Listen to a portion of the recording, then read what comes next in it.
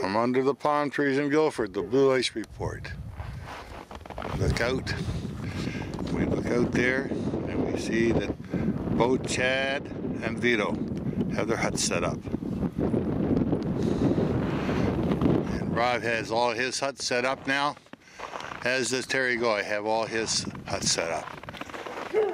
Thursday afternoon, it's a bright sunny day. A lot of small fish being caught today, but still a lot of fish.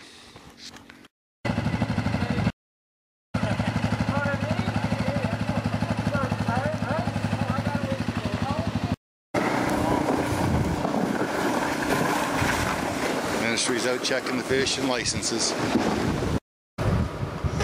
Make sure you got your new licenses, guys. It's important. That's a heavy hunt.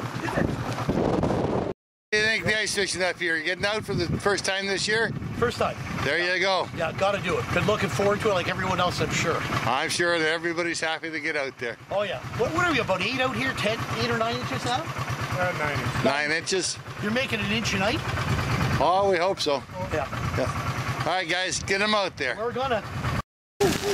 Here we go. Nice perch. So how was your day out there? Awesome. Good. Awesome. Good day. Cold without a hut. Cold without a hut. That's for sure. You can't survive without a hut. Right. Well, you threw hundreds back, did you? Small ones? 100, and all between 10 to 12 inches. Yeah. At least 100. Yeah. We Wow. just kept a few to eat. That's all. Just for tonight. All right. Thanks a lot for this. Thank you. And how are you? Hi, good. Good. You have lots of minnows? Yeah, I have another minnow, yeah. Yeah, lots of minnows? Yeah. And lots of equipment here Oh, thank you, sir. at Guilford General Store. Yeah, yeah. All right. Thanks, Jen. Yeah.